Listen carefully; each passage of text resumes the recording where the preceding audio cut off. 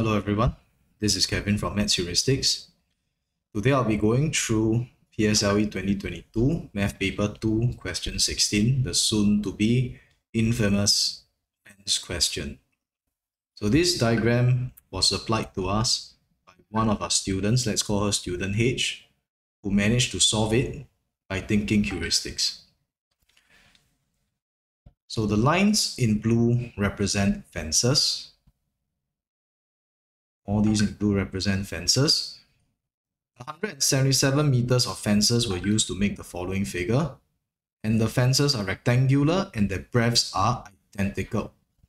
So I'd like to emphasize on this.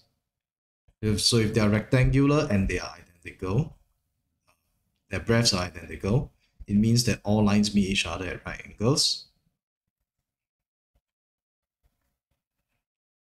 And all their breadths are the same. Right? So we are to find the length of AB, and we are to find the perimeter of the figure given that the area enclosed by the three rectangles is 876 meters. So first thing you have to take note of, you have to make this distinction that the perimeter of the figure is the continuous outline's length, whereas 177 meters of fence includes the inside. All right.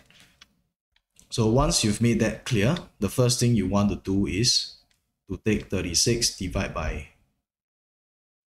3 to give you 12. Obtain the width or the breadth of one of these rectangles first. Let's get that out of the way, do whatever you can first. Then how do we solve for part A? So if you'd like to think about it first, please pause the video. If not, I'll just go through already. 3, 2, 1.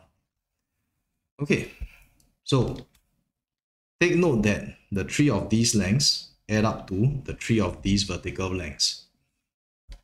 So what we can do first is to remove the lengths, the vertical lengths. Can you already see what you need to do next? Right? So the next thing we have to do is to remove the 227 meters lengths, and now we have 2 of these AB's length remaining. So it's clear that the length of AB has to be 177 minus 36 minus 36 minus 27 minus 27. Group that up and divide it by 2.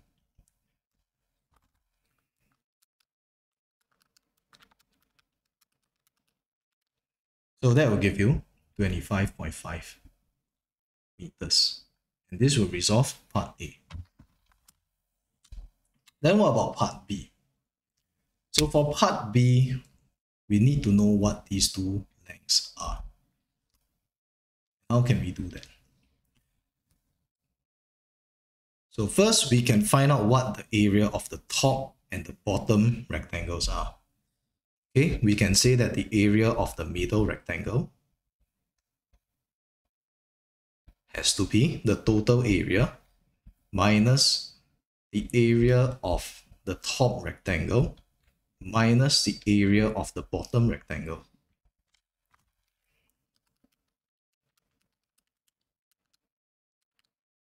So that's going to give us 246 meters squared over here. True. And what else can we do from here? We can obtain these lengths by taking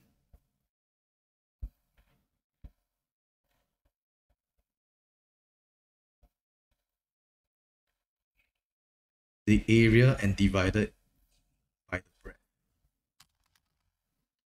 That's going to give us 20.5. So the perimeter of the figure has to be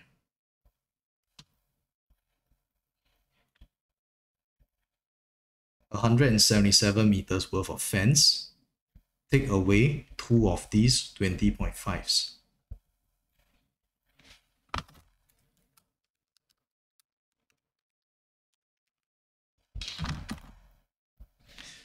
Okay, So the answer for A will be 25.5 meters. And the answer for B will be 136 meters. All right.